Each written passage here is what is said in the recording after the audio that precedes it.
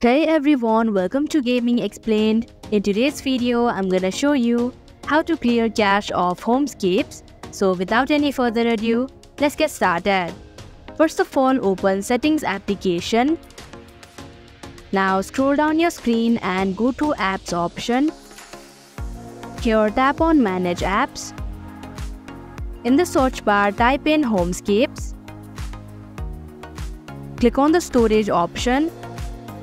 And here you can see an eraser icon in the bottom section of your screen. Tap on it. Tap on Clear Cache option. And if you're sure, tap on the OK button. So that is how you can clear cache of Homescapes. Thanks for watching Gaming Explained. If you like this video, hit the like button and drop a comment down with any questions or feedback. And if you're new, subscribe and stay updated for the future videos.